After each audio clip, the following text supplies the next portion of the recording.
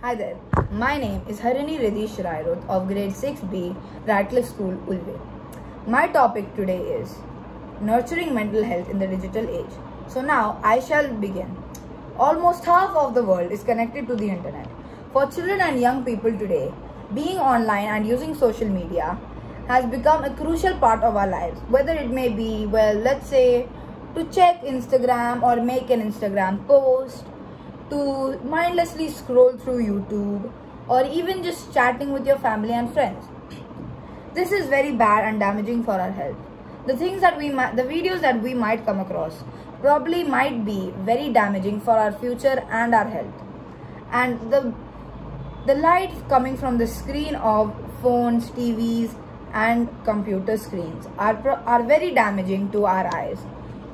Despite all of this, there are many benefits of the internet and opportunities that we should keep an eye out for.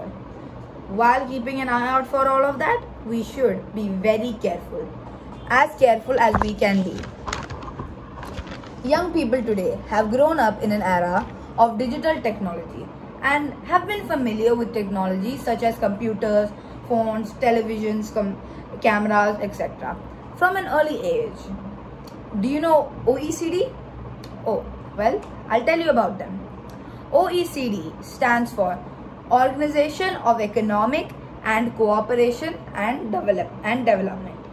The countries who are a part of the association have found, on average, across the OECD countries, a typical 15-year-old student in 2015 had been using the internet since age 10 and spent an average of